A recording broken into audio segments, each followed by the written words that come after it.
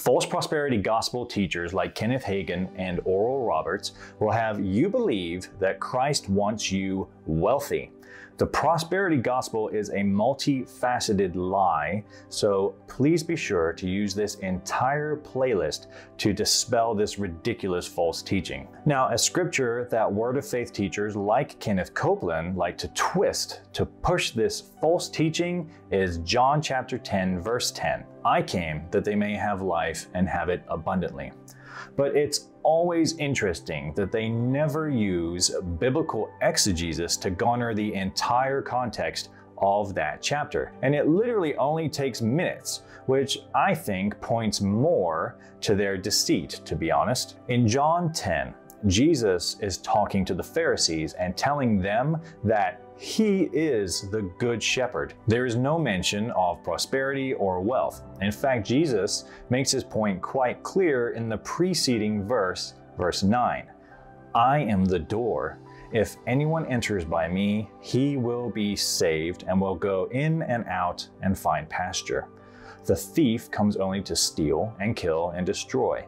I came that they may have life and have it abundantly. This passage makes no mention of prosperity or wealth because it is in fact about Jesus being our door onto salvation, eternal life. Jesus isn't going to say, hey, follow me and get stuff, when in Colossians 3:2 he instructs quite the opposite. Set your minds on the things above and not on earthly things. When in Matthew 6:25, he instructs quite the opposite.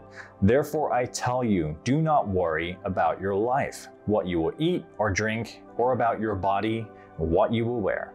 Is not life more than food and the body more than clothes? When in Matthew 16:24, he instructs quite the opposite. Then Jesus told his disciples, if anyone wants to come after me, he must deny himself and take up his cross and follow me. Do not love the world or anything in the world. If anyone loves the world, love for the Father is not in them. Jesus doesn't in one text say, I give you abundance in the form of wealth and worldly things, and then says, do not love anything in the world or deny yourself. By deduction, the prosperity gospel makes Jesus out to be a liar, and he absolutely isn't. God bless and mad love.